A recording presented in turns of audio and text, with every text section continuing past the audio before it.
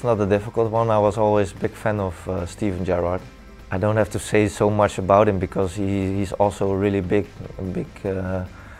guy here, and maybe one of the biggest who ever played the English football. Especially at his club, Liverpool, he's a hero. And his style of playing, he could score goals, he could attack, he could defend, he could do everything. So he was a complete player, and I always enjoyed watching him.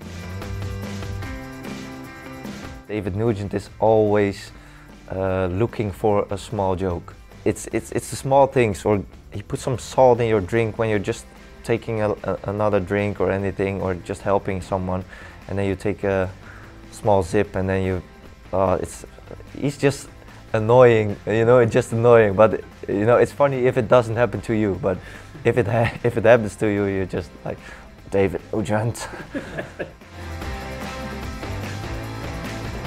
I think 78 is not so bad.